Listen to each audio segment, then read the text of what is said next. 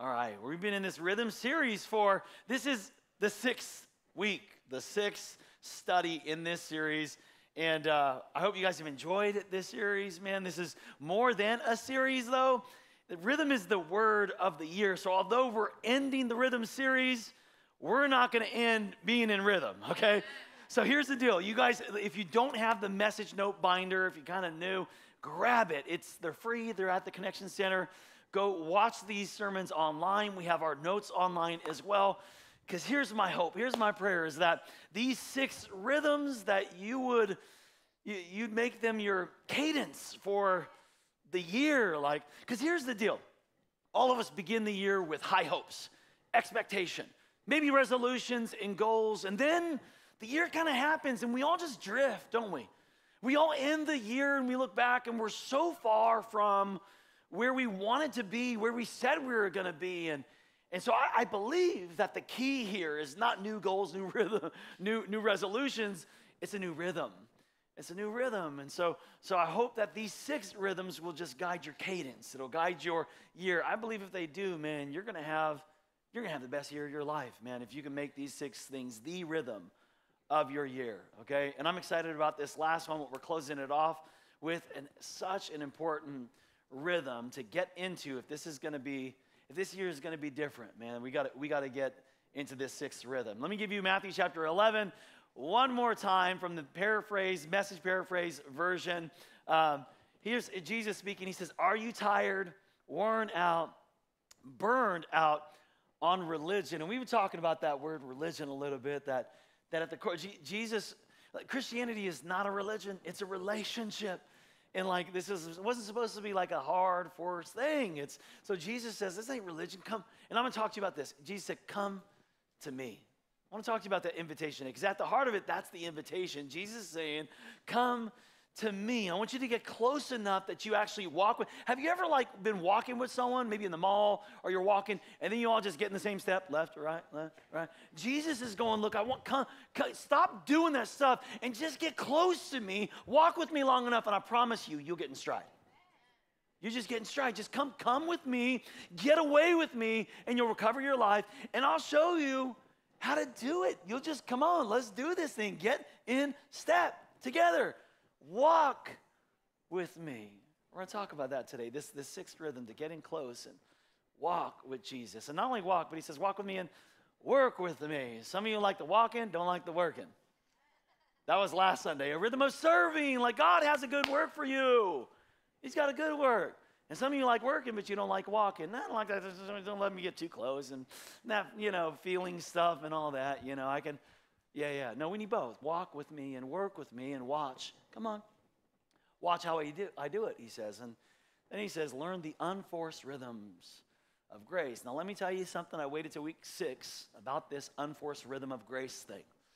I waited till this week to tell you this about it. Any new rhythm that you're trying to get into, you got to force it at first. Any new rhythm or habit or routine that you are starting doesn't come naturally or easy. You actually have to work at that thing a little bit. Now, the reason why I waited till the week 6 to tell you, because I need you to get in a different mindset, because at the heart of it, this is not a work, it's not a duty, it's a delight, it's a relationship.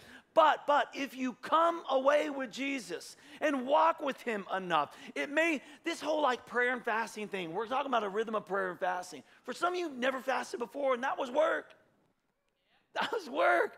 To discipline yourself to pray and this whole silence and solitude and actually stopping for a day and disciplining that, and a discipline of devotion and rhythm of devotion and these things. It's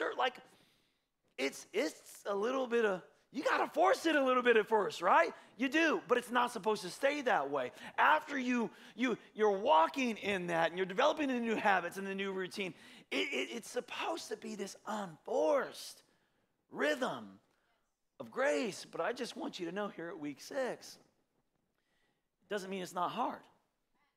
It doesn't mean it doesn't take work. It doesn't mean to start these new habits and new routines and new rhythms that it's not going to take a little discipline, because it does. to do it. But you get close enough, I'm telling you, it's not going to stay there at this forced discipline. It's going to become the cadence of your life. It's going to become the unforced rhythm of grace. He says, I won't lay anything heavy or ill-fitting. He's saying, you were made for this. This isn't like, you're not going to be like, oh, this is so heavy and so hard. No. You were made for this cadence. You were made to walk with Jesus. Keep company with me and you'll learn to live freely and lightly as we walk this thing out. So today, sixth rhythm that we're going to talk about is, and if you really are going to have like going to get in rhythm this year and going to have a better year, and then our relationships have to get healthy. Our relationships have, so today I want to talk to you about a rhythm of healthy community, healthy relationships.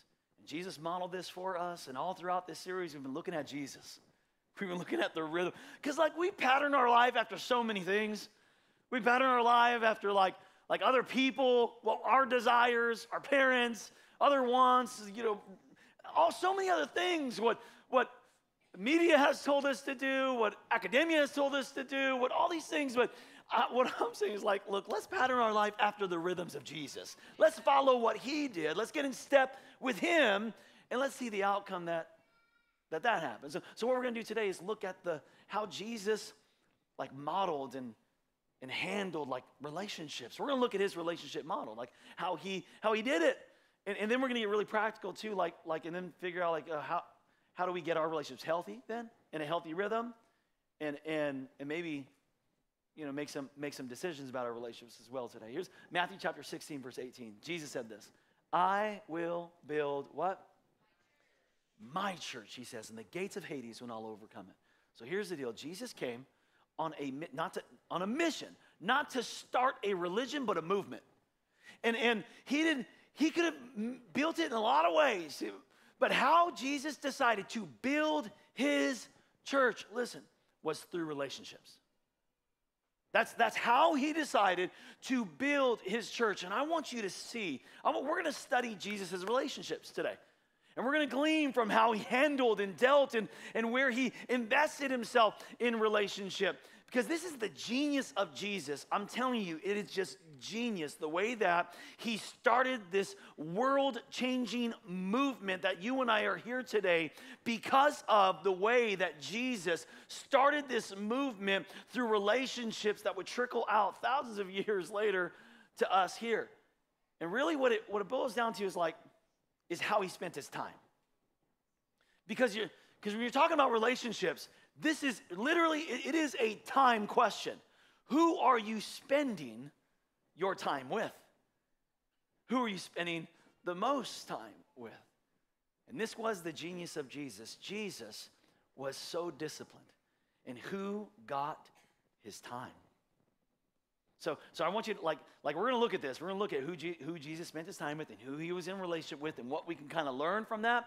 But it's almost like an outer circle, like, okay, this is like, he spent some time with these people and then kind of going more time with these people, more time, all the way to kind of like more time through the circle. So take some notes with me. Let's study how Jesus did relationship, okay? Here's the first group would be this outer circle would be the crowd. He would spend some time in the crowd. Write it down like this. He taught the crowd. So we see that in the Gospels, right? Jesus is preaching in the kingdom. He came to declare this kingdom, and he's teaching and preaching. He's doing signs and wonders and miracles. And so he's talking to the crowd. But Jesus didn't live for the crowd. He didn't. In fact, there were times where he would heal somebody in the crowd, and he would tell them, hey, don't tell nobody I did that. Just don't tell. Like if you're starting a movement, what like a marketing nightmare, right? It's like, are you kidding me? Tell everybody, get the word out there. But Jesus, this is why. Jesus did not want the platform of this movement to be on top of preaching or crowds or multitudes, but through relationship. This was not the vehicle that would be the foundation of the movement he was starting. Is it important? Sure. Is it an important component of it? But it wasn't the vehicle that he chose to start a movement called the Church of Jesus Christ. Mark chapter 4, verse 1 says Jesus began to teach beside the Sea of Galilee, and he would often teach in places like this. And it says a very large crowd, and some translations say a multitude gathered around him. It actually says that he put out a boat further into the sea because they were just thronging around him, and he taught there from. So but he had the crowd, and he didn't. Although there's a lot of stories about him in the crowd, he actually didn't spend most of his time in the crowd. He actually spent more time with this next group. If it's like a circle, he spends time with the crowd. Yeah, and then you go in a little bit further, and Jesus actually spent time with, and this next relationship group is what's called the 72. I don't know if you know that. They're not mentioned a lot in the Gospels, but they are there. Write it down like this, that Jesus mobilized the 72. This was a smaller, more intimate group to Jesus that he spent more time with, and he gave them specific assignments. And he asked for a big commitment from these 72, and he didn't give them, by the way, any resources to do it. In Luke chapter 10, verse 1, here's what it says. After this, the Lord appointed 72 others and sent them out 2 by 2 ahead of him to every town and place where he was about to go. So these guys would go ahead of him and proclaim Jesus and get it ready. And if you go read like Luke chapter 10, the whole thing, he told them specifically, expect opposition when you go into that town and don't expect any earthly reward. How many of you like that job description? Anyone? Right? So this is like, but this is, okay, he spent more time with the 72. And then there's another group as you get closer into the relational circle of Jesus is the one you're probably a little bit more familiar with, and that's the 12. So write it down like this. He actually trained personally the 12. He chose the 12 these are the ones he chose to be with him. Come be with me, walk with me, check my cadence. He taught them. And he gave them assignments too. But he also shared with them his daily life. Come see how I do this. I need you guys to get a little bit.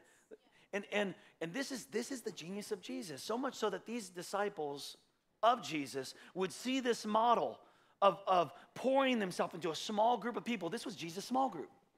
That they would, after Jesus would go and ascend to heaven, they would develop the same system in the local church and meet with small groups as well. And we're all here as a byproduct of Jesus' small group. Every one of us. Mark chapter 3 says like this. Then he appointed the 12 that they might be there to be with him. Come with me. You got to get this cadence, guys. And that he might send them out to preach and to have authority and to drive out demons. This was Jesus' small group. Some scholars believe that Jesus actually spent 70% of his waking hours with this group. Now, I gotta believe that, there's a lot in the Gospels that you can kind of infer that are not really there, but I believe are infer. For instance, like it says Jesus ate like 2 times, but I think he ate more, right? You know what I mean? Or it never says he used the bathroom. Maybe you don't like to think of Jesus using the bathroom, but I'm pretty sure Jesus used the bathroom. But here's what I'm saying. It never says that Jesus said no to people wanting to meet with him and take his time. But he had to. He had to. In order for him to have a healthy rhythm of relationship, to be in community with the right people, investing with the right 70% of his time to 12 people, to train and get in cadence, to go start a world-changing movement called the local church. Like he had to. I'm sure there's a lot of people that wanted Jesus' time or healing or touch or something. But Jesus had this a discipline of, and in fact, Jesus was, in Matthew chapter 12, it's not in your notes, but in Matthew chapter 12, Jesus was teaching a crowd. He was actually teaching the crowd. Disciples were there and everything, but it was with the crowd. And he was getting in some great kingdom teaching. He was actually healing on the Sabbath, and they're like, what's the Sabbath? And so he's teaching about the kingdom principles of the Sabbath, and then he's teaching about the demon-possessed, and so it was like great teaching. Then all of a sudden, his mother and his brother come, and they send in someone to go get Jesus. Hey, Jesus, come out here and it's time to go, Jesus. And Jesus The guy comes in and says, hey, Jesus, your mother and your brother are they're asking you to go outside while he's teaching the crowd. And Jesus says, who is my mother and my brother? These here are my mother and my brother. Anyone who does the will of my Father is my mother and my brother. What was Jesus doing? Listen, if you don't have boundaries, you will never have healthy relationships. You have to. You have to protect and be intentional about where your time is going, that it's going to the right relationships. If you are going to stay in a healthy rhythm, you're going to have some boundaries. So he trained the 12. And then, did you know there is even another circle, another group of relationships beyond that? Hey, write it down like this, that Jesus actually confided in 3 people. There was not just the 12, but there was I call it an inner circle. An inner circle that Jesus actually confided in 3 of the disciples. Matthew chapter 17, look at, after 6 days, Jesus took with him, look, Peter, James, and John. All throughout the Gospels, you see this show up. These three, Jesus will pull them aside, Peter, James, John, the brother of James, and led them up to a high mountain by themselves. Now, I wonder what the other 9 were thinking, where they're like, man, that's messed up, Jesus. Why don't we get to go? Here's the deal. Listen, these 3, Peter, James, and John, they were taught things that the other disciples were never taught. They were shown things that the other disciples never got shown. They were revealed to things, that they were prayed over prayers that the other disciples never heard those prayers. So here's why you need an inner circle. Someone said like this inner circle of Peter, James, and John, they said, well, you need someone who's like the fun, brave one like Peter, you need the wise one like James, and you need the one you love like John. I don't know if that's it, but I just know you need an inner circle, okay? Here's where you need the inner circle. In your high moments and your low moments. Here, let me show you. I don't think it's in your notes, but Jesus invited the inner circle to the glory moments, the celebrated moments. Look at it, Mark chapter 9. It says this, after 6 days, Jesus took again Peter, James, and John with him and led them up a high mountain where they were alone. So they're away from the road. And look what happens.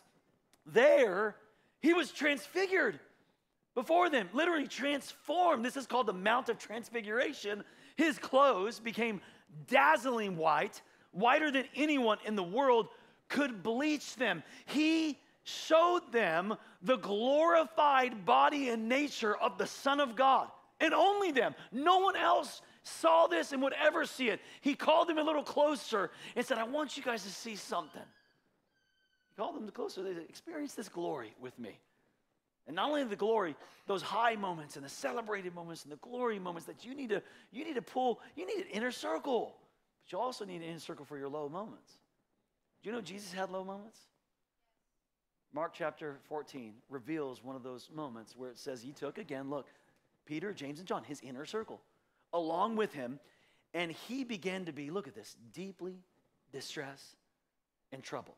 Now look, this is Jesus, the Son of God, but fully man, with all the man emotions.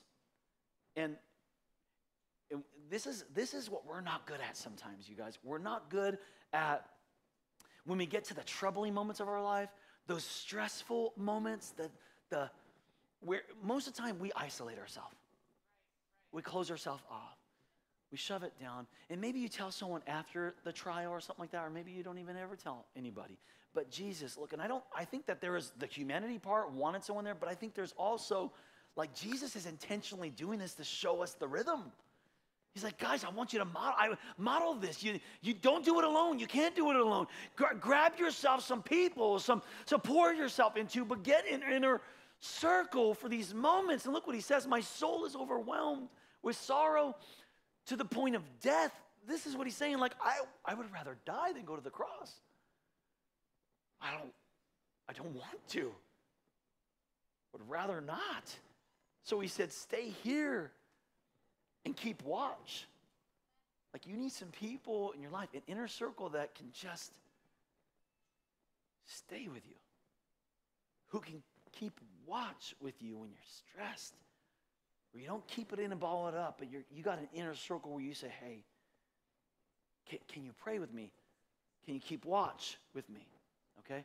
This is how Jesus modeled healthy relationships for us. And it didn't stop there. In fact, there is now at the core of this circle, from the crowd to the 72, to the 12, to the 3, and right there at the core is he actually had a relationship with himself. Write it down like this. He led himself. So this is where all leadership starts. This is where all healthy relationships start, with you relating to yourself. So relating, healthy to self precedes you having a healthy relationship with others. Self-leadership precedes team leadership and public influence. If you can't lead yourself, then you can't or you shouldn't lead others. You have to be able to lead yourself. And if you can't relate to yourself in a healthy way, meaning you don't think well about yourself. You don't treat yourself well. Like then you're not going to be able to relate to others in a healthy way. Why? Because you're trying to get from others what God always intended for you to get from yourself. And you will inevitably, listen to me, if that's the case, if you're not relating to self, healthy and leading self, you will inevitably be codependent and insecure. You will depend on others what God has already given you, but you don't have the revelation yet because you don't lead yourself there. Come on now, that's good preaching, Pastor. Amen, somebody. Okay. Matthew chapter 14. This is why Jesus had to get away. Get away. Look what it says. After he dismissed them. So there were times where Jesus was like, I'm done. Get out. Like, it's time. It's the boundary. I can't let this slip. This is important. This relationship here is important. It's time for you to be dismissed. And he went up to a mountain by himself to pray. What a selfish person. No. He wanted to be alone so that he can be with his Father. He can do this inner work. And this is our model. This is what a rhythm we need to get into to have healthy relationships. So what do we do? How do we develop this rhythm? Here's the key. Write it down like this. You got to choose your relationships carefully. I'm telling you, your relationships, if we just think about just this year, it's going to make or break your year, guys. Ladies, it's going to make or break it. You got to choose those relationships carefully. They say that you are the byproduct of your 5 closest relationships. Listen, it's not the 5 people you like the most.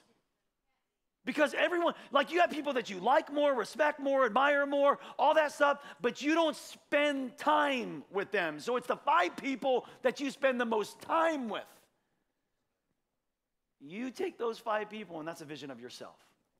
Not the people that you like the most, not the people you think are, the closest to you, my closest. No. The 5 people you spend the most time with, you see a vision of yourself. See, casual friends can be the result of my circumstances, but my close friends need to be the result of my choices. Because it's my work buddy. I sit next to him. We take lunch at the same time. We're in the same classes, whatever this. Yeah. Casual friends are a result of circumstances. But my close friends, these ones in the inner circle, no. I got to choose those wisely. I got to choose them. Proverbs 27:19 says this. A mirror reflects a man's face. But if you want to know what that guy really is, who he really is, you take a look at his friends. That's who he is. See, the fact is, the closer I am to a person, the greater they influence my life. So I need to choose my relationships and my friends wisely. Okay, there's 4 things. If we're going to get in a healthy rhythm of relationship, a rhythm of healthy relationships, then I think we need to do 4 things. And maybe you need to do all of them, maybe do some of them, but I think every one of us need to do at least one of these 4 things if we're going to get into a rhythm of healthy relationship. Okay, here's the first thing. I think most of us can actually say yes to this one. We need to nurture our important relationships. The ones that matter most, those important relationships. And for a lot of us who are honest, there are some important relationships that are suffering right now. And those relationships are in the condition they're in based on how you've nurtured them, right?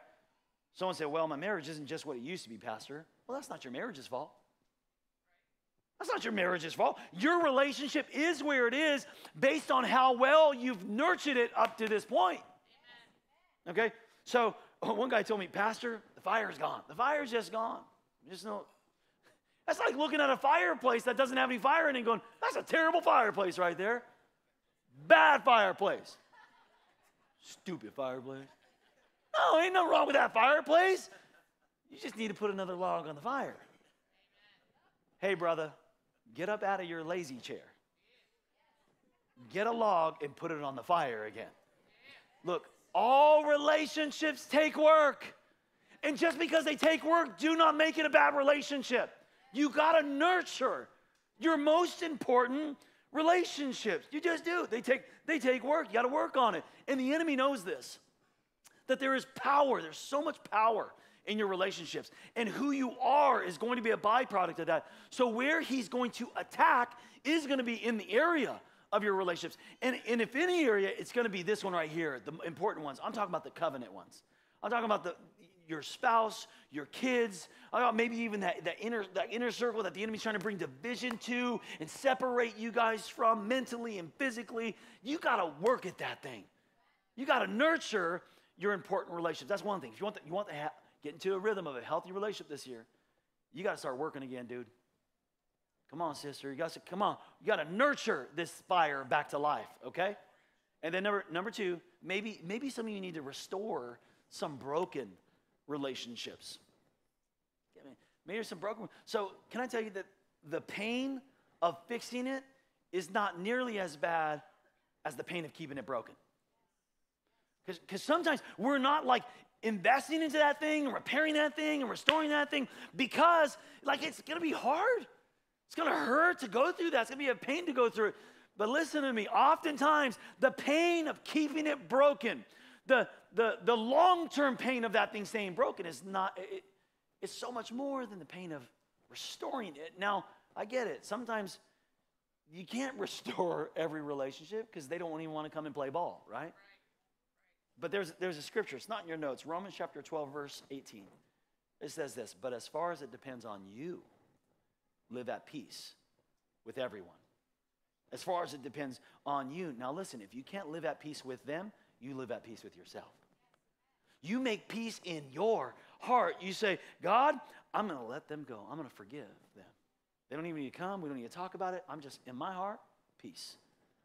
One of the 7 elements of the Lord's Prayer, we studied this in our 21 Days of Prayer podcast. Some of you guys listened to that. But one of the 7 elements that Jesus gave us as like a model of prayer that we would actually pray every day. He says, like, pray like this.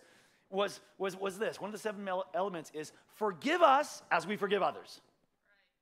That Jesus is saying, this is a daily choice you're going to have to make because relationships are hard and people are difficult.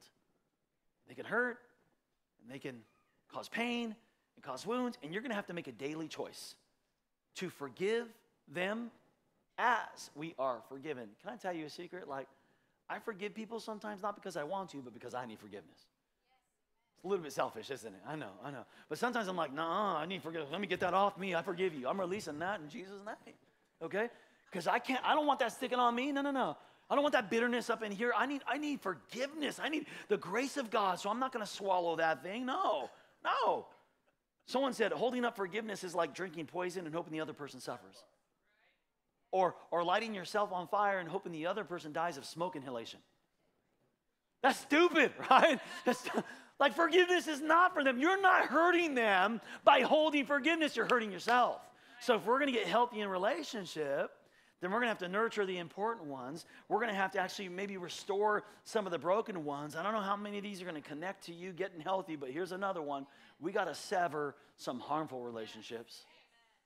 There are some relationships that are harmful, and at the very least, maybe redefine. Maybe right next to sever, right next to it, the word redefine. Because maybe not sever, but maybe there's some relationships that just need to be redefined. And notice I did not say your husband or wife. You can't go home and say, dude, pastor said, you gone. No, I didn't say that. But you know what I'm talking about. You know what I'm talking about. It's the relationship that you know you're not supposed to be in.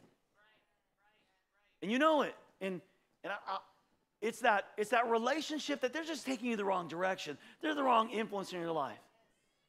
I'll even speak to someone today.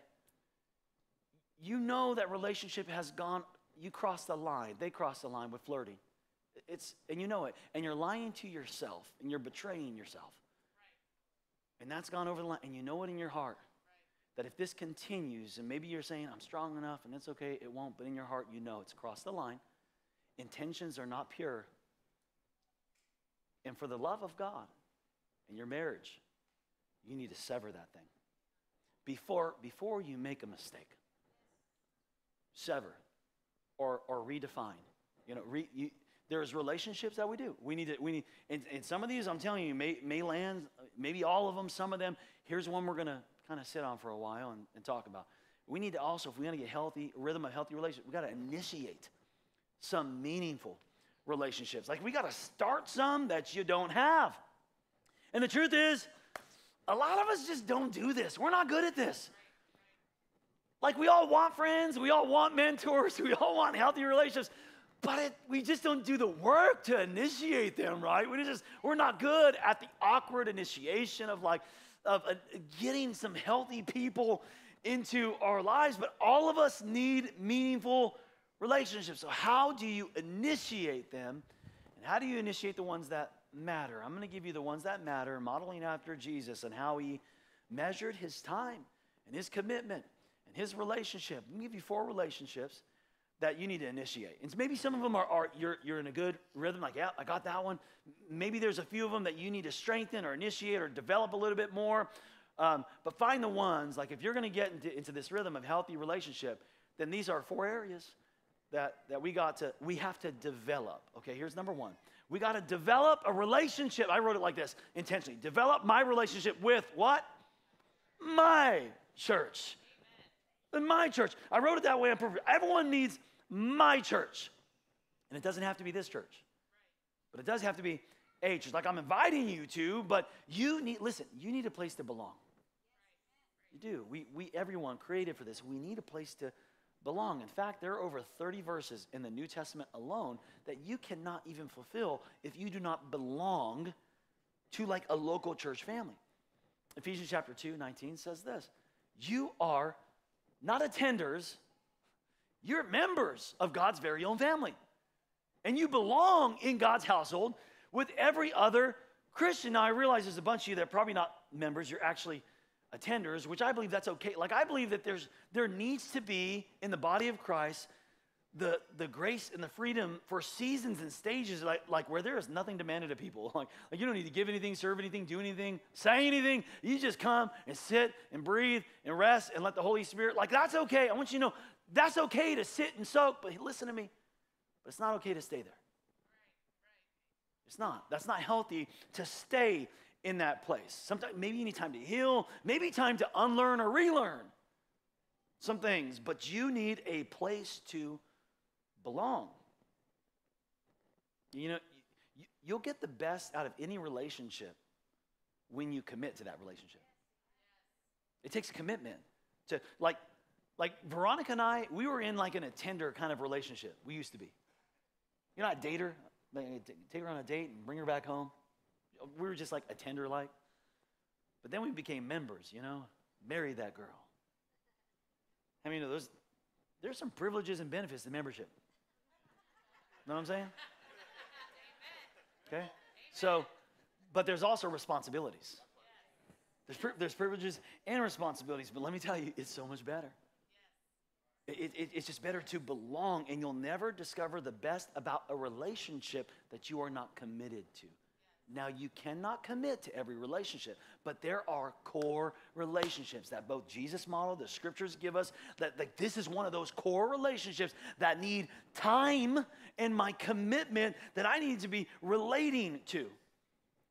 In the Bible, the church, in 1 Corinthians chapter 12, the Apostle Paul likens the church to a body.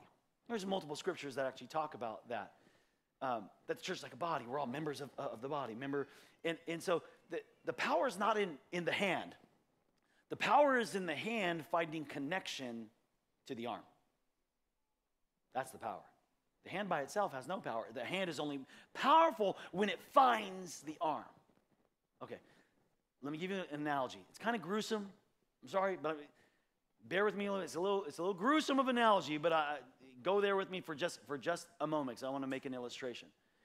If a child were to get their hand cut off, and then it healed, you healed it up, but you go back to that child 1 year later, the whole body would have matured, and every member of that body would have grown, but the hand would have been decayed.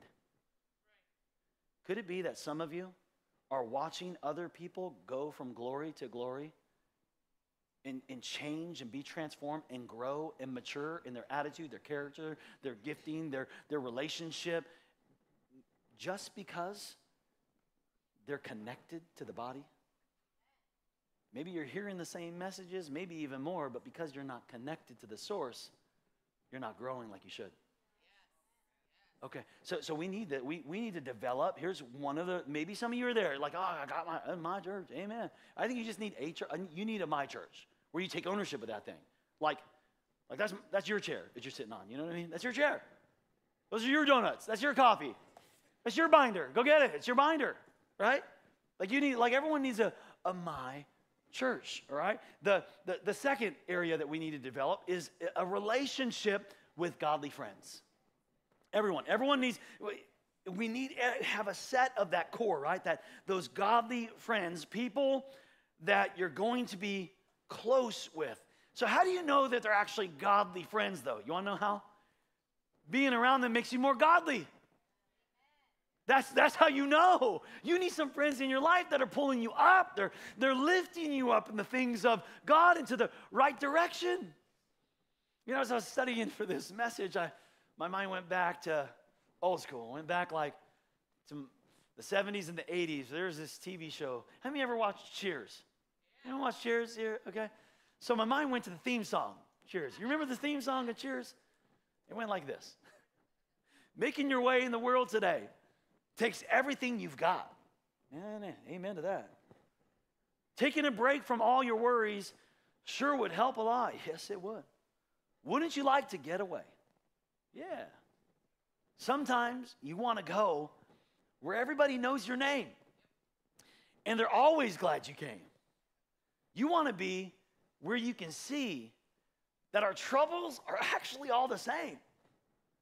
You want to be where everybody knows your name. Now, that's a bar, you guys, okay?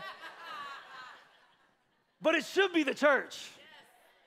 And I would say, I dare say, that is like the church. That's why we have small groups here at Discovery Church. They're launching today. 107 small groups that we have for you to get connected. They're not just things to do. This is for your health, for your healing. We hear testimony all the time of marriages and people walking things out and working things out because of the power of groups. We got all kinds of groups, man. And this is why, like, you need to be in a group, because real life change doesn't happen on Sunday. You know what I mean? Real life change happens in the context of relationships. See, here's the trick. Can I tell you a trick? All these groups you're going to see, you're going to be able to categorize them like, oh, where's Mondays and Tuesday groups and Thursdays groups, or men's groups and women's groups or couples groups. There's like a search engine. You can categorize, find the one that's right for you. There's a bunch of them. But let me tell you a secret. I really don't care what they're studying. Okay, what kind of I do? I mean, like we look for theology. We don't want people sinning up in there and stuff like that. So there is a little bit, but it's really not the most important thing to me. It really, you know why? Because I have never seen anyone's life change because of information. Life changes because of our relationships, and I can prove it to you. If I ask you, name me the last 10 sermons I preached, you wouldn't be able to name. I can't even name them. Stop. I preached them. I can't name those sermons, all right? But if I asked this, if I said, hey, name 10 people that impacted your life, whether good or bad, you go, you'd be able to do it. Why? Because your life is shaped by relationships, not information. This is the power of relationship and why God actually uses them this way. And this is the way the churches operate. The New Testament church operated this way. They would worship in Sunday services, the New Testament church in Acts. Sometimes thousands of people would gather together. But then they would gather from house to house in small groups. Acts 2:44 says this. All the believers met together constantly and shared everything with each other. Circle that word in your hand, circle shared or underline that word or something, because that's kind of like, here's the secret to your groups. When you go to a group, like, the secret is this: get to a comfort level where you're able to share. Yes. Well, share what? The real you. Yes. You know, not the crowd you. Yes.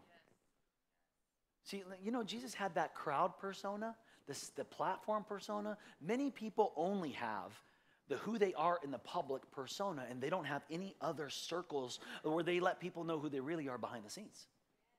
What you need is you need to let people know who you. Now, look, you have secrets.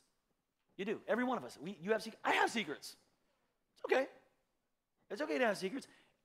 Where it's not okay, and where the Bible and God is not okay with you having secrets, it's not okay if no one else knows my secrets. It's okay to have secrets. Hey, Jesus told Peter, James, and John secret things that he didn't share with anybody else. Like, it's okay to have boundaries and secrets. That's okay. You just can't be the only one to know your secrets. You know why? Because I'll always stay as sick as my secrets. I'll always stay as sick as my secrets. We'll always have like, oh, why can't I? Why do I keep messing up here? Why do I keep clicking on that? Why do I keep messing with this addiction? Well, you gotta let someone other than God know. You got to. Because when you're honest, it's the first step to freedom. Yeah, we kind of know that. I think a lot of us know that. The real question is, why don't we then? There's a lot of hesitancy. Like, a lot of you know, like, when I open up and share, that's actually like gonna do something. We know that, and we don't. You know what I've discovered? Why one of the big reasons why we don't is because some of us have before, and we got betrayed. Or someone let us down, we got disappointed. Listen to me, a bunch of you don't have the relationships you need because you had the wrong relationships in the past. And you've allowed the stain and the pain of that experience to keep you from what you need now. And that would be like a pot of boiling hot water gets spilled on your leg and you go, well, that's it. I'm done with water. No. You let the abuse of something keep you from something that actually is keeping you alive. Okay?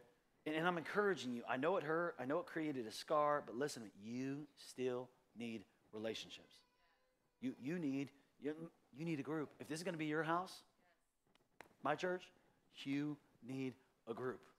You need it. It's not for us. It's for you. Okay? Now, here's the third area. You need to initiate, develop some things. We're going to get into a rhythm of healthy relationship.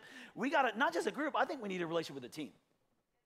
We got to get a relationship with a team, man. So for the first time ever at Discovery, we have over 700 people on our dream team. Isn't that cool? Give it up for our dream team. Come on now. All the people serving and kids and parking and greeting behind the scenes, on stages. It's awesome. Not only is it like, man, we're making a difference. Like, this is a team that's making a difference. Not only is it that, but it's just fun being on a team. You ever been on a team before? It's fun being on a team, man. You need to know this, though. You'll never do anything significant in your life alone. Never. Ecclesiastes chapter 4, verse 8 and 9 says this. There was a man who was actually all alone. He had neither son nor brother. And because of that, look, he just worked. He just tried to put all of his energy into work, and there was no end to his worry and his toil, and he could never be content. So what's the answer then? Next verse. Well, two are better than one. That's why. That's the answer. And not just because they're fun, too. Man, they got a good return for their labor. Like, it feels good to get something good done. God made you for this. He made you to make a difference and to feel the satisfaction of going, we did it. We made an impact. Man, we were making an impact for God's kingdom. Like, you were made for that. And there's like dozens of teams here at Discovery Church for you to get connected. Dozens of them. Look, if this is going to be the year where you get in rhythm, into healthy relationships, then you need to start giving your time and creating the boundaries to be healthy in the right relationships. So there's the relationship with the church that needs to be maybe developed for some of you. Maybe some of you are like, no, that one's good. Well, you need to develop some godly friends. For some of you, maybe it's you need to actually develop a team where you're actually making a difference for God and for his kingdom. And then number 4, really where the inner core, where everything else comes out of, it's developing your relationship with God. And write that, fill in, and don't click your notebooks or anything just yet. I want to kind of just talk about this, because everything births out of this healthy relationship with God.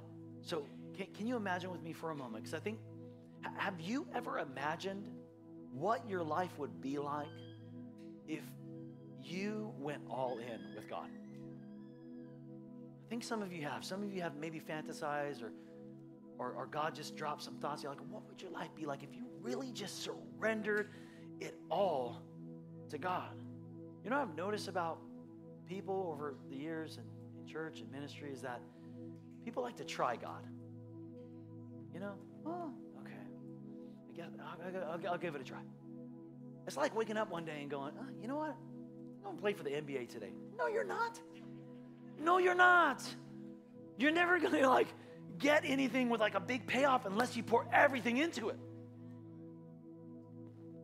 I think a lot of people just have enough of God to get their fire insurance card, right? Right? Just give me enough of God that I don't go to hell. I just don't want to burn. How much church do I really need?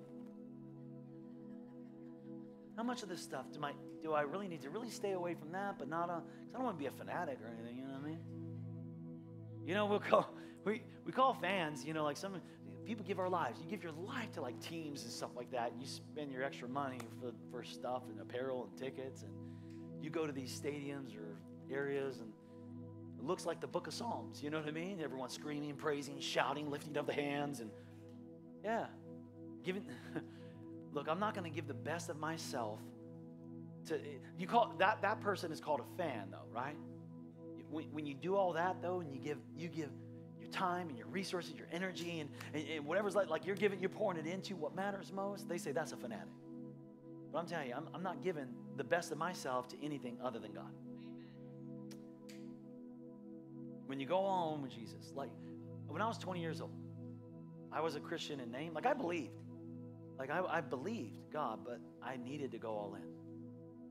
I didn't go all in. And following Jesus, this thing, you guys, this Christianity thing, this church thing, it doesn't work a little bit. It doesn't, when you give a little bit, it doesn't work that way. It was never intended to work and function when you just give a little bit. No, you'll get something out of it, and you're here and coming and going, and you get sure, you're going to get a little bit. Sure. But it was not intended this way, to work that way. It was intended, this unforced rhythm thing, because if you give a little, I promise you're going to get disappointed, you're going to get frustrated, it ain't going to work right, you're going to quit again, you're going to go on your little binge again, you're going to go off, you're going to come back, and then you're going to go like that. You're going to do all that, because it just doesn't work. It doesn't work the way that Jesus intended, this unforced rhythm of grace thing. That's why Jeremiah chapter 29 says it like this. If God's saying, speaking prophetically here, God says, if you look for me with your whole heart, that's when you'll find me. God does not want your, you can try to, okay, I'm going to get the rhythms. I'm pray and fast, and I'm going to develop these relationships with church and team and God. If you miss this, developing your relationship with God, this is what God wants. Everything else is birthed out of this place of being intimate with God. This is what, man, nothing works. Nothing works without this. Your whole heart is what God wants. And when you do, you're going to catch stride. It may take a little while for you to unlearn and relearn some things, develop some new rhythms and habits, but you're going to catch stride. Listen to me. You're going to find God. Can I pray that over you? With every head bowed and eye closed, I would just love to pray for you right where you are. Some of you are here today and you got a toe.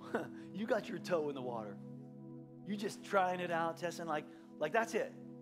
You got a little foot in the water, and you know you need to go all in, man. You need to stop trying this thing. You need to stop giving God the little bit. You need to give him all. All of you. Surrendered your whole heart and whole life. That's what salvation is, really. That's the moment of salvation. For some of you who've never done that, and I'd love to help you out here. For those others of you need to do it again. Maybe you've been around church and religion for a while, but you've never really jumped in the water, like you went all in. I'm not going to have you come to the front or single you out, but I would love to pray for you right there, right where you are. With every head bowed, I'm just going to count to 3 in a moment. And what I want you to do is just lift up your hand real high. If you're saying, that's it. I'm giving God my whole heart today. Surrendering the control of your life to Him. Come on, if that's you, I want you to be brave with me. 1, 2, 3. Lift up your hand. Come on, lift that up high. I surrender. I'm giving God my whole heart today. Yes, all over this place. Yeah, yes, yes, yes, yes, yes. Amen, amen, amen, amen. Yeah, yes, here and here. Real high. Come on, I want to see. Yeah. Yes. Thank you, God. Thank you, God. All over this place. Way back there, too. Yep. Thank you, God. Over here, too. Yep. Thank you, Jesus. Go ahead and put your hands down. Let me help you with a prayer. You can make it your own. You can whisper it right there, but let me help you with a prayer of this surrender. Say something like this. Say, Jesus, forgive me of my sins. Today, I surrender. And I give you my whole heart. I declare you're my Lord, my God, my Savior. Come live inside of me and change me. Make me brand new. Thank you, God, for saving me. God, I speak over every person right now that this is the year that we're going to get not only a rhythm, but a rhythm of healthy relationship. God, that there are some relationships that need to start some nurturing, that we're not working at anymore. The fire's gone out in some covenant relationships, and I'm going to stop complaining about it, and I'm putting a log on this fire. I'm going to do some work to nurture my important relationship. There are some relationships that need to be restored that are broken. And at the very least, God, right now, right here, I'm releasing them. I'm forgiving them. I'm making peace in my heart, God. There are relationships in this room that need to be severed, that need to be cut. God, give the confidence right now. God, right now, in the name of Jesus, sever right now. We're cutting it off. We're cutting it off. We're cutting it off. Those are harmful. Those are destructive. Those are pulling the wrong direction. Right now, God, I'm done. I'm done. I'm done with it. I'm severing it right now. There are some relationships that we need to initiate.